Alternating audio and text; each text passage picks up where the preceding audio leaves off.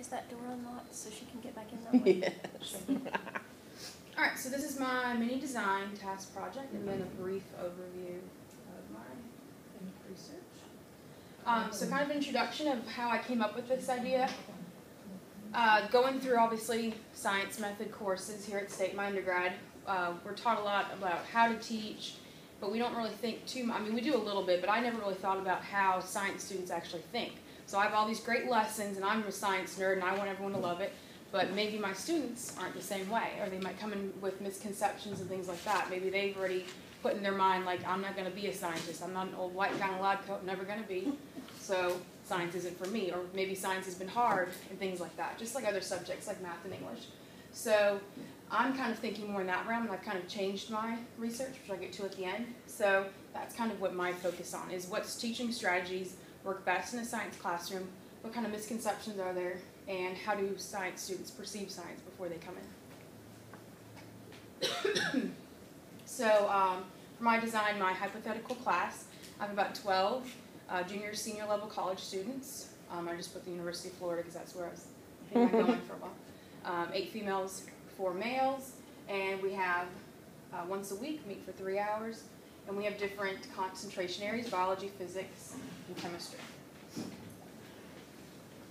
So what their project is they're going to be placed in groups of 3, so 4 groups total, and they're going to be asked to think of a common misconception in their science field, so biology, physics, or chemistry.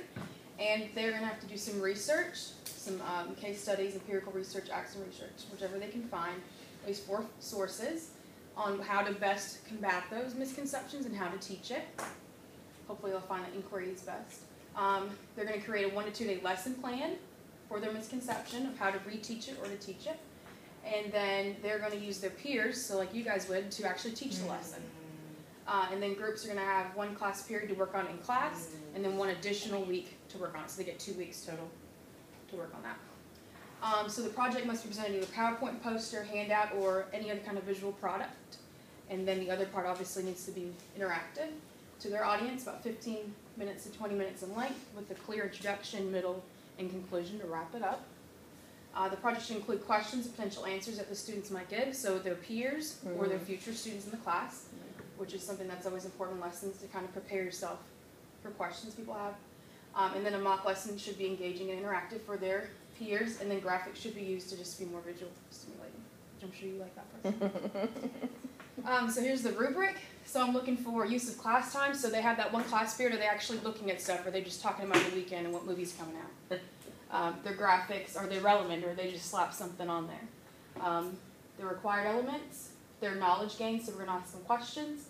Their attractiveness of the presentation, you know, do they just slap it together last minute, or is it actually appealing? Grammar, obviously, it's college level, so we want to make sure we're on that. Introduction, middle, and conclusion, kind of like how your rubric is.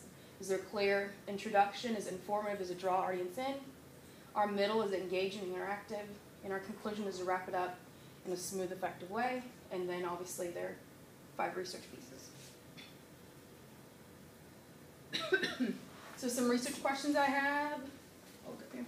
Has student confidence in creating a lesson, should we say lesson plan, or no, just lesson, for their future students increased, decreased, or remain the same?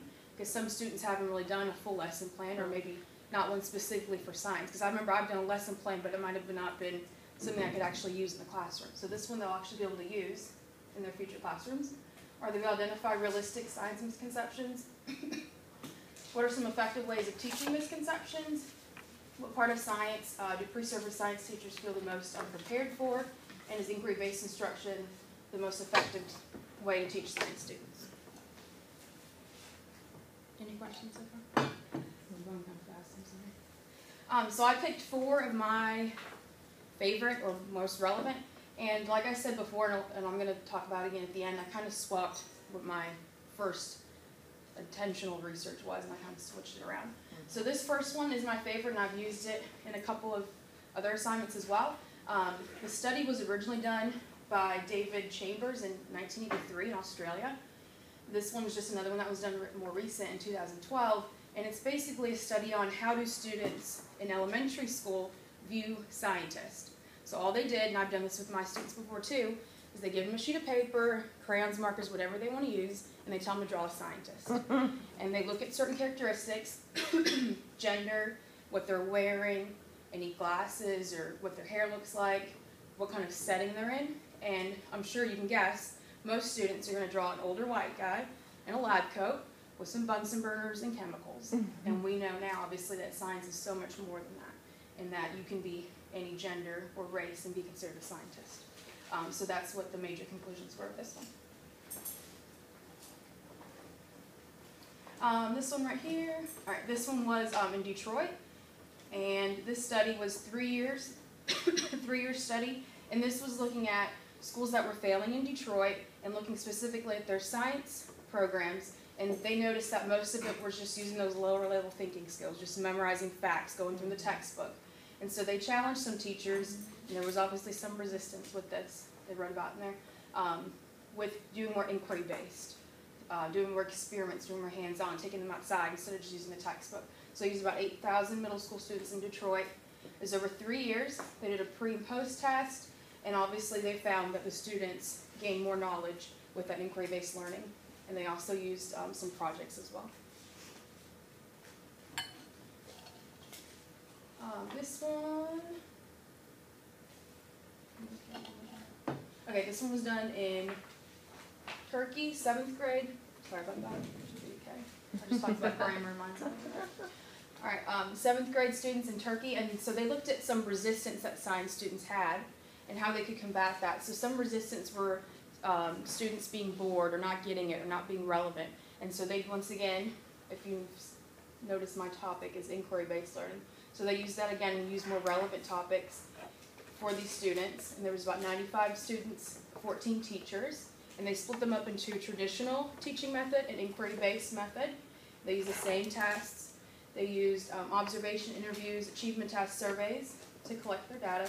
And then, once again, obviously, the post-test for the experimental group that used that inquiry-based learning showed a higher achievement at the end. And this one is kind of the big one. This was from 1984 to 2002, and then they finally submitted it in 2010. This was basically to see what is inquiry-based instruction look like, what it looked like before, what does it look like now.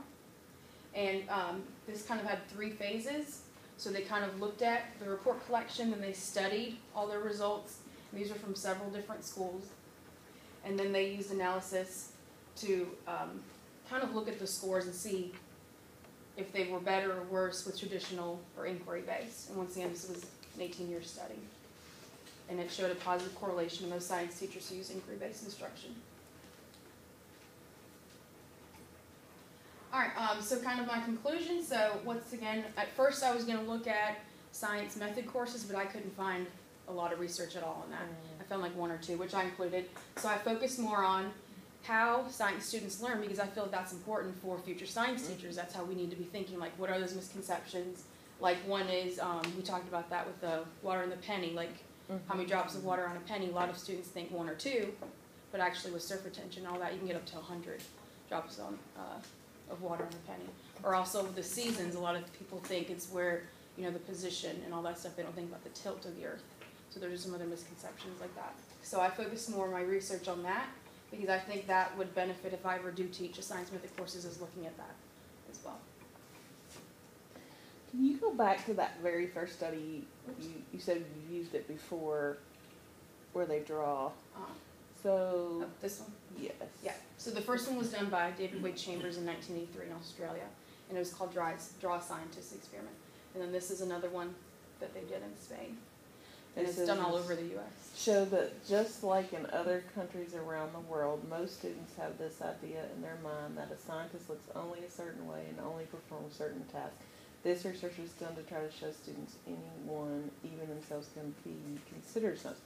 So do the students who do this, like in 1983, what country were they in? Australia.